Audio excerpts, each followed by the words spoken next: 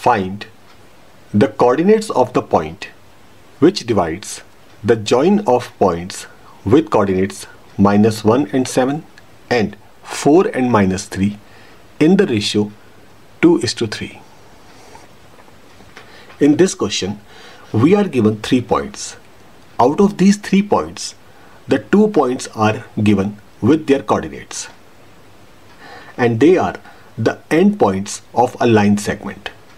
Let us consider these 2 points are point A with coordinates -1 and 7 and point B with coordinates 4 and -3,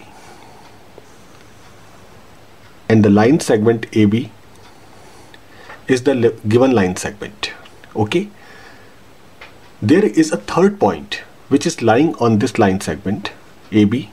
Let us consider this point is P. Its coordinates are not given to us.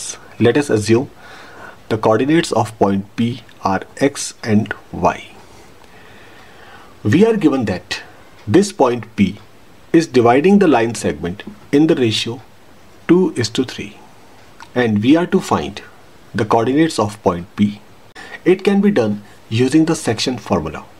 According to the section formula, X coordinate of point P is equal to m1 x2 plus m2 x1 whole divided by the sum of m1 and m2, and the Y coordinate of point P is equal to m1 y2 plus m2 y1 whole divided by the sum of m1 and m2. Here x1 is the x coordinate of point A and it is equal to -1. x2 is equal to x coordinate of point B and it is equal to 4. y1 is y coordinate of point A and it is equal to 7. y2 is the y coordinate of point B and it is equal to -3. m1 is equal to 2 and m2 is equal to 3.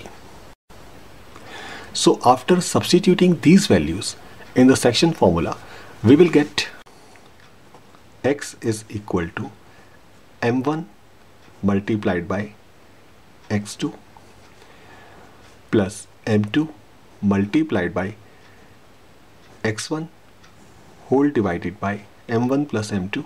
It is 2 plus 3.